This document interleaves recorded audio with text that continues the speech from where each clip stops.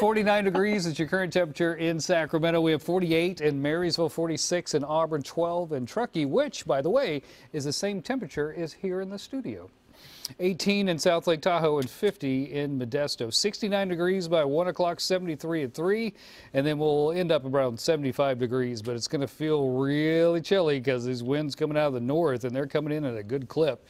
16-mile-per-hour sustained winds in Sacramento, 18 in Marysville, 28 in Fairfield, 10 in Stockton.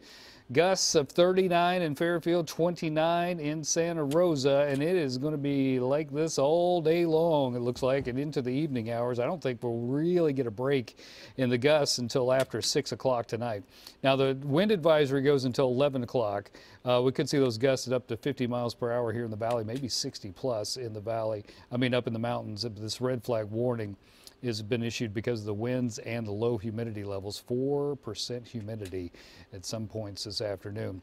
So we're in between two areas of pressure. Eventually the low will kind of get nudged east of us far enough away where it won't be able to affect our forecast anymore, but it's not going to be today. So 75 in the valley, 70 in the foothills, 74 in the delta. Extended forecast. Note that it's going to be dry all the way through, but tomorrow won't be as windy. There you go. Over to you. Thanks, Cole.